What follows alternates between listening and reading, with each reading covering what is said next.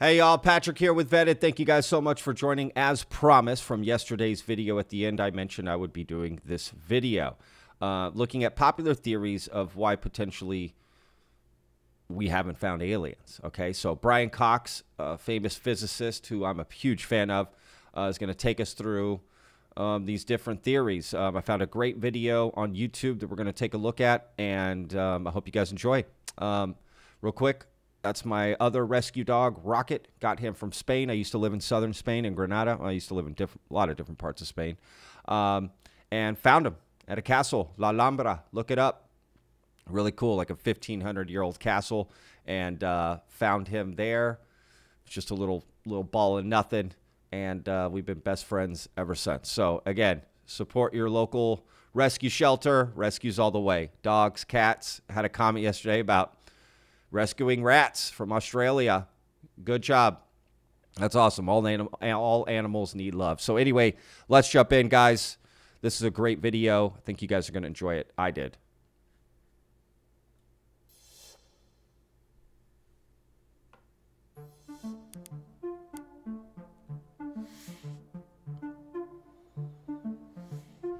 A possible answer to the Fermi paradox, the question of why there are no civilizations, is because the Earth is pretty much unique in the Milky Way galaxy, in that the climate, the conditions on Earth were stable enough for long enough for life to go from cell to civilization. If you think about it, that's a big ask. We know that we live in a violent universe. We know there are supernova explosions all over the place. We know that there have been impacts on the Earth. The famous impact that wipes out the large dinosaurs. There's been no impact big enough to break the unbroken chain of life for 4 billion years.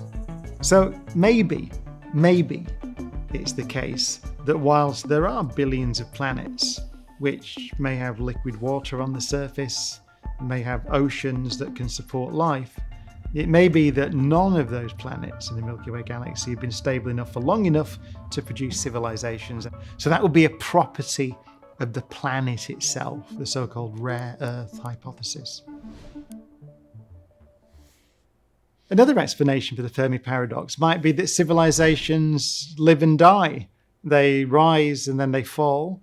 And because of the sheer timescales involved and the sheer size of the galaxy, no two civilizations ever overlap.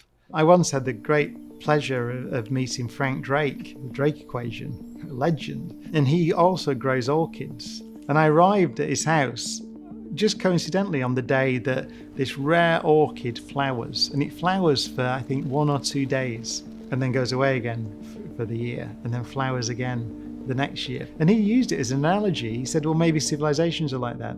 So maybe civilizations are like rare orchids, and so they flower and die and flower and die. And just because of the sheer timescales involved, none of them ever overlap. And so there could be the wreckage, the ashes, the fossils of civilizations out there. But of course, we would have no way of knowing until we explore the galaxy and maybe find the ruins of these other civilizations. Who knows?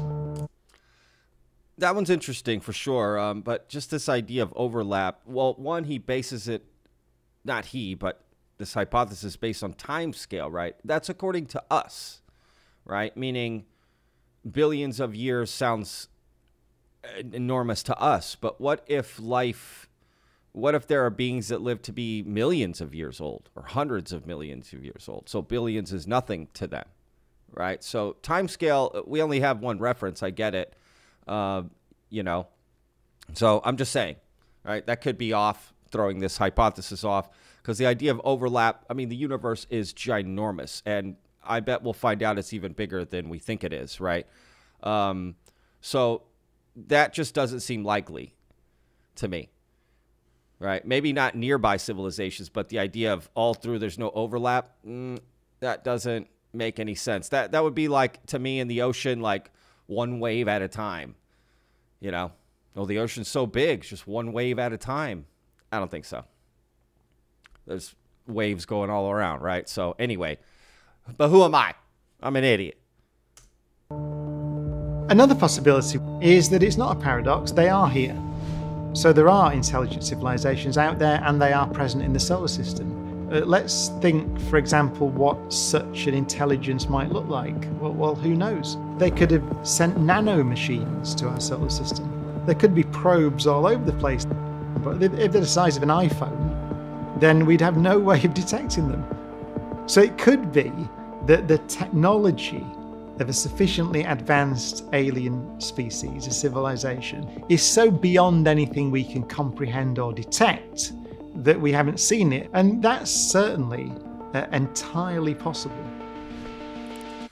To be honest with you, of all the ones we're going to hear today, that one is probably the most likely to me. You know, it's just beyond our understanding of what civilizations can do, right? That get technologically far more advanced than we could ever imagine, right? Far more than we could ever be creative about, right? If you ever look at like pictures of the future from the past, right, when people try to look at what the future would look like, it's off by quite a bit, because it always takes in what their current understanding is and they extrapolate that, right? And clearly it just doesn't go that way, you know? So yeah, that's interesting though. Another possibility is just that the galaxy is so big. The distances between stars are so great that if you imagine there's another civilization, let's say on the other side of our galaxy, even if they had the most powerful radio transmitters you could imagine, then it may just be that the distances are so great that the signals are diluted, that we can't detect them because they're too weak. And perhaps you can build a spacecraft that can hop a few light years away to the nearby solar system. But you can't build a spacecraft that can traverse a galaxy. I don't know about that. How do we know you can't build a spacecraft that can traverse the galaxy, right? What about, I mean, let's go back 10,000 years. You know what? Let's go back to like 1860s, not even a couple hundred years ago, and you tell someone, hey, we're going to go up to that moon up there, you know, in 100 years. I'll be like, what? That's crazy. Impossible. Right? Impossible. And look what we did. We did it. Right? So, I don't know. We don't know what we can do till we do it. That's just the truth. Now, it's possible that there are many civilizations out there, but the advanced civilizations choose to remain hidden. Sometimes called the dark forest hypothesis, the quarantine hypothesis. Let's imagine that civilizations, when they get technologically advanced... Let's just appreciate how wonderful the graphics are in this video, right? The imagery that they're using, by the way, it's just gorgeous. Also get intellectually and morally advanced. And let's say that they choose, perhaps for good reason, let's say they choose to remain hidden because they don't want to draw attention to themselves. Let's say it's inevitable that if you think about it carefully and you think there are other advanced civilizations out there, then you choose to remain silent. You hide yourself as best you can. Maybe that's the logical thing to do. I find it difficult to believe, given human history, that that's the way that intelligent civilizations behave. We certainly haven't made any attempt to remain hidden so far. We've broadcast radio signals out to the stars. We've launched on our space probes, like Voyager, pulsar maps in that case, which shows the location of our solar system should any other civilization find it. We've tried at every opportunity to broadcast our existence. Carl Sagan argued that a sufficiently advanced civilization, a civilization that can build interstellar spacecraft and communicate across interstellar distances, perhaps is wise enough to have overcome those primitive instincts, the instinct to cause trouble, to fight wars, to colonize, to walk over other civilizations. Perhaps it's inevitable that with technological advance ultimately comes wisdom. Maybe it's like Star Trek. Maybe it's the Prime Directive. Animals who happen to look like us. Still thank the Prime Directives for this planet? I don't think we have the right or the wisdom to interfere however a planet is evolving. Maybe it's morally certain that if you're sufficiently advanced, you decide to take the position that you will never introduce yourself or interfere with another civilization. But it's a hypothesis. That one's interesting because what does morally advanced mean, right? Primitive instincts. What does that actually mean? Maybe they're not primitive, right? Does that make sense? Like, we still, all the things we did primitively, right, if you want to put it, still exist today in humanity, because humanity is not one whole thinking machine, right? Look at all the different cultures and countries and on Earth, right, as an example, right? We have billions of people on the planet all thinking quite differently, right? We're all in our own heads, right? So this idea that an alien civilization would just think as this one whole, one sounds boring, right? If that's how you advance, I just don't see that happening. And I don't know, what does morally advanced mean, right? That just means different things to different people. So I just don't think that we're just all going to think as one species one day, right? That just seems impossible. And again, very boring. So how advanced is that, right? Like, we lose our sense of identity. So I don't know. I don't see that as being advanced. I see that as regressive. I see that as that's how things used to be, right?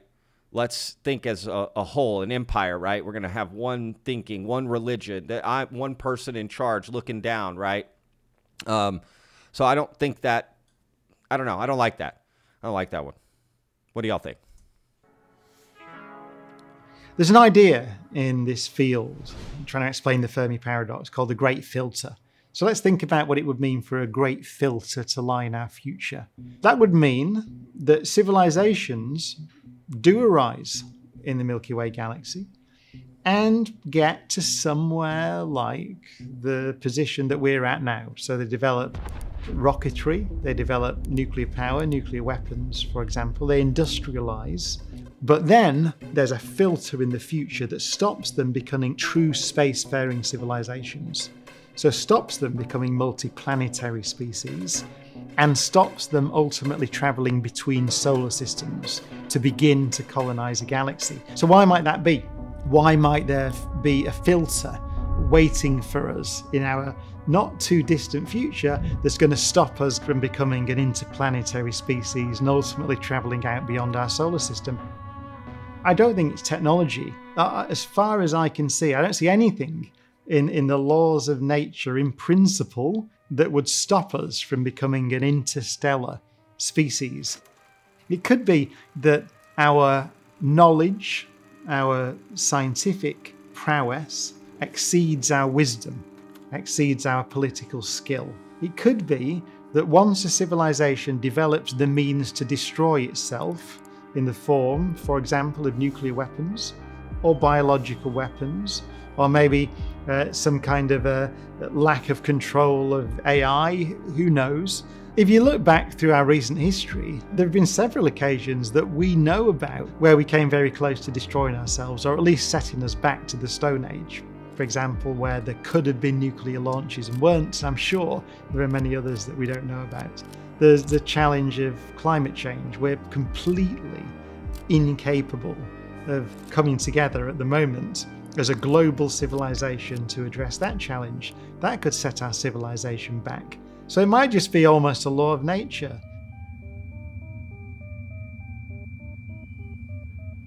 I think my favourite's the other one, so I'll do the other great filter. If I was to guess why we see no evidence of other civilizations out there, the so-called Great Silence is what astronomers call it, is because there aren't any, and there never have been any. The reason I guess that, and I emphasize it's a guess, is biology. So if you look at the history of life on Earth, then we see that life began 3.8 billion years ago, let's say.